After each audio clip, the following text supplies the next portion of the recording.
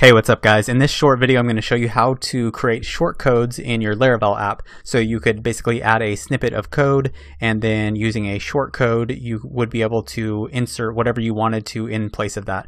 Let me go ahead and show you real quick just what I'm talking about. So I'm going to create a new Laravel app. So I'll just say Laravel new, and I'm just going to call this shortcode. Okay, so after that has been fully installed, I'm going to cd into my new folder here. And then I'm going to run php artisan serve, and that will serve a localhost at localhost 8000. So after I've done that, I will go ahead and open up my project in Sublime Text, and let's go ahead and open up the localhost 8000 in Chrome. So you can see that we have a blank Laravel installation in front of us right now. So let's go ahead and go to this view file. So this is inside of our resources, views, and welcome.blade.php. So right here, let's say that I wanted to add, say, like a snippet of code or a comment, and just say hello.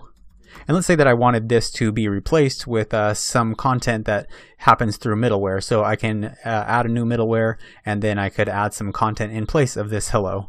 I probably want to add something like inside of these brackets, shortcode _ hello. And you've probably seen a lot of this in, say, like the WordPress world. Sometimes they will have like add the shortcode to the text editor, and it will replace the shortcode with some other line of code. So let me go ahead and save that, and if we refresh the page, we still see the same thing in front of us because that's just an HTML comment.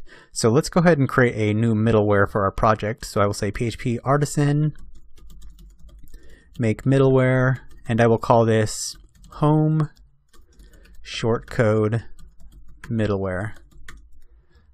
So after that has been created, I can go into my app, HTTP, and middleware folder, and you'll see that we have a new home shortcode middleware right here. And you can see that we have the handle function, which basically just returns the next request.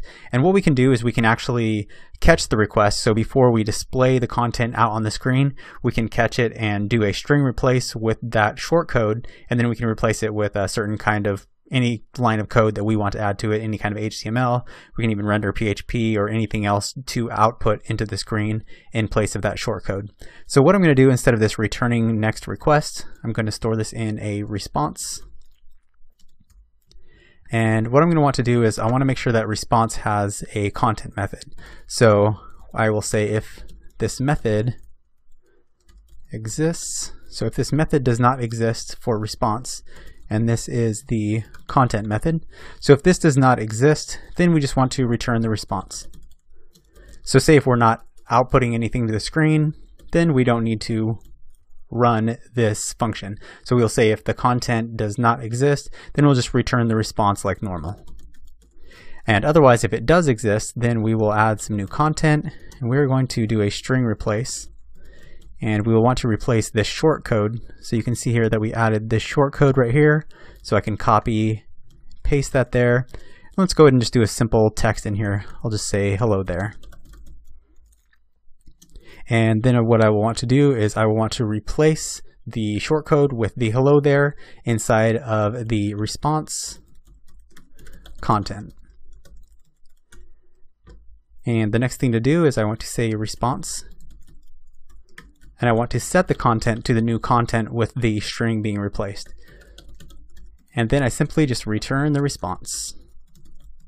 And if I save that and I go back to the Chrome browser and I refresh, then we do not have that there. And that is because I have not registered this middleware. So I need to register this middleware inside of our app, and we can do that inside of our app http kernel.php. So you can see here, if I just copy and paste this line of code right here, I can change this with my home shortcode middleware. And now if all is successful, I can reload the page, and we will see our new text inside of there, and that has replaced our shortcode. So you can see that inside of this home shortcode middleware, we can replace this with any kind of HTML or PHP.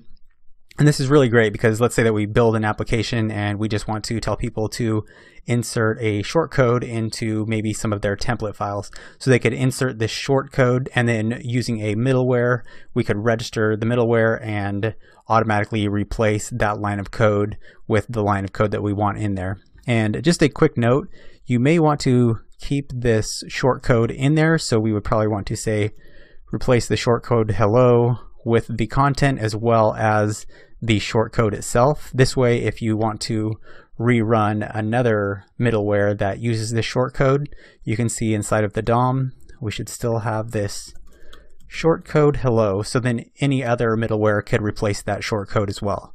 So that was just a quick video on showing you how to add your own shortcodes to your Laravel app using middleware, and I hope that you find this useful in any of your future products, and I will talk to you in a later video.